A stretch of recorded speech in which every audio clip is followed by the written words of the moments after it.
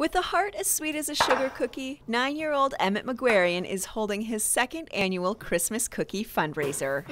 So I am making cookies, 5 different types of cookies in support of the Halton's Women's Place, because November is Women's Abuse Prevention Month.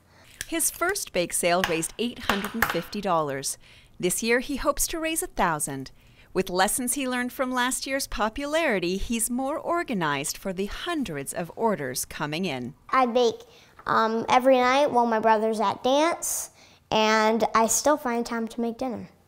There are 3 new cookies in the box this year: M&M cookies, pistachio buttons, and pepper nuts, which are really small, which is why we're putting 4 cookies in each box.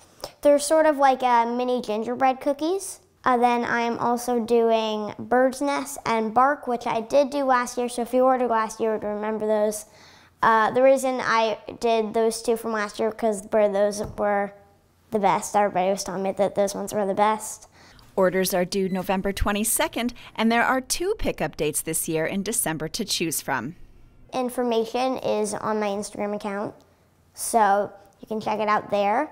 If you want to order a box of cookies, just email me at emmettbakes@gmail.com. I love baking, and I'm excited to give them the money. I really think they need it, and it's always really exciting.